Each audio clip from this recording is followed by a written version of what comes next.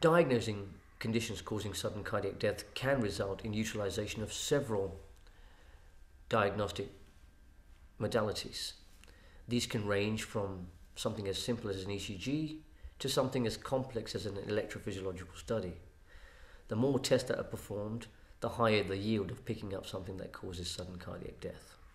Let's just look at the common causes of sudden death. These are the cardiomyopathies and ion channel diseases. These conditions, the ion channel diseases certainly can be identified using an ECG. Cardiomyopathies, or certainly the possibility of underlying cardiomyopathy can be identified with an ECG alone.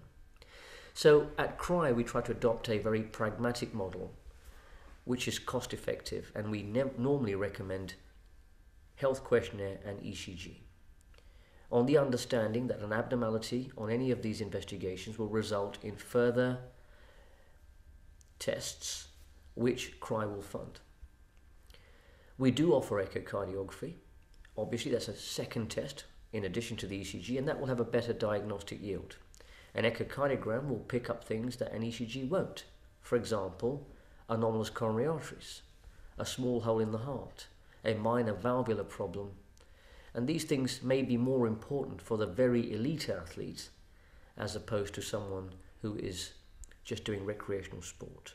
So we give that choice, and that the choice of people doing ECG and echo is usually taken up by pretty elite or financially endowed sporting organisations.